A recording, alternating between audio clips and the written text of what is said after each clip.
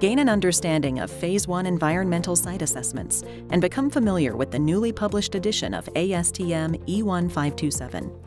Our interactive e-learning course features expert lectures, real-world examples, and case studies. My name is Julie Kilgore. I'm president of Wasatch Environmental. I am one of the instructors for ASTM Phase 1 and Phase 2 environmental site assessments.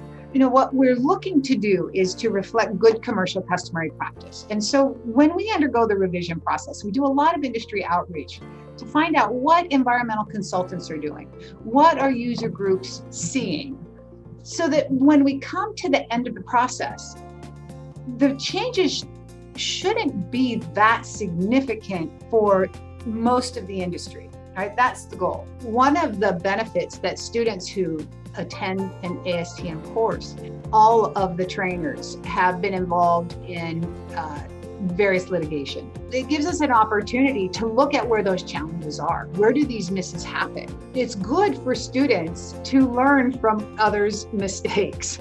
So we can help impart, well, this is what we saw and this is how this got missed, and here is what the standard says and what you could do to avoid stepping into the same problem.